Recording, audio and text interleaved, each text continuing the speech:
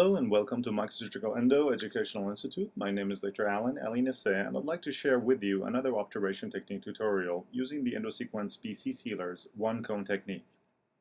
We have tooth number 18 here that is already for obturation. Prior to obturation, cone fitting and confirmation of the full seating of a master cone is very important.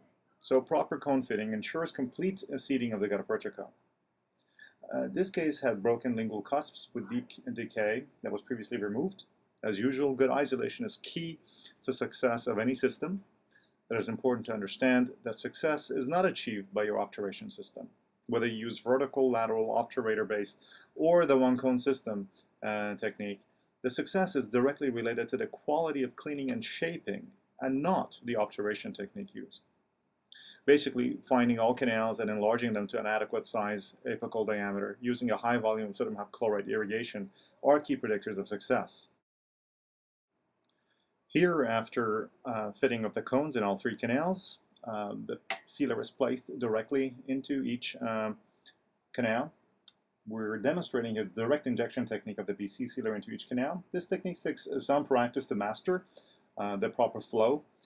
At the beginning, I highly recommend, though, that the sealer be used in a traditional method of placing the sealer on a paper pad and applying it into each canal with files or paper points, and then placing the cones.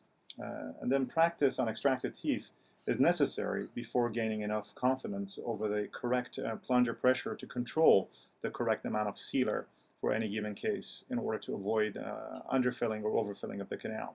So once the sealer is placed into each canal, the cones, corresponding size cones, are inserted, and the insertion force pushes the sealer down the canal and laterally, and the gutta percha acts almost like the plugger, and the sealer acts like thermoplastic gutta percha.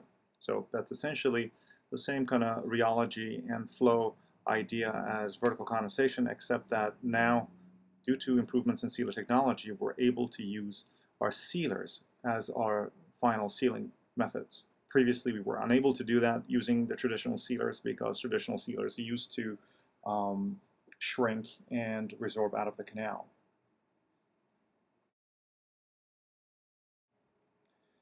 So here, after the insertion of the cones in all the canals, the